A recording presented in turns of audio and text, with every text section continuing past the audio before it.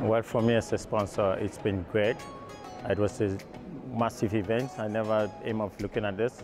From day one, it kind of started off a bit slow, but at the end of it, it was amazing to see how the different African players, the different bodies, the different government are really interacting into getting this mix of projects from wind, solar, geothermal, and even the hydrogen that we started on Monday. It's just massive. So for me, it's eye-blowing. Really, like even listening to the guys from Tanzania, Mozambique, Nigeria, and the other events that I just moved on to now, coming with this massive idea, just with challenges. Yes, that's obviously expected, because some of the countries in Africa are underdeveloped, and this issue of grid, also the issue of getting to understand what the renewable scope is, developmental, right from development, even investors getting into the business.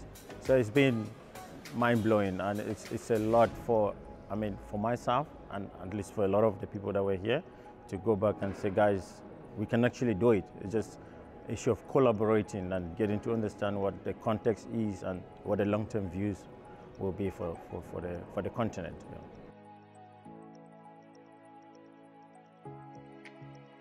One standard moment was when some of the questions asked could not be answered because of the challenge behind it. It's not that it was difficult, especially it was more about the South African RIP program, so where they kind of wanted to know what about the project that's not been closed. Everyone wants to know what about the project that's not been closed.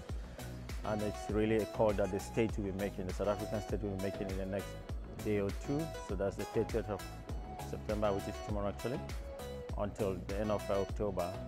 And as soon as I saw that, to me it was like, oh, even myself, I'm asking the same question, and there's no answer for it. So we almost at the point where we wait and see what comes out of it. Yeah.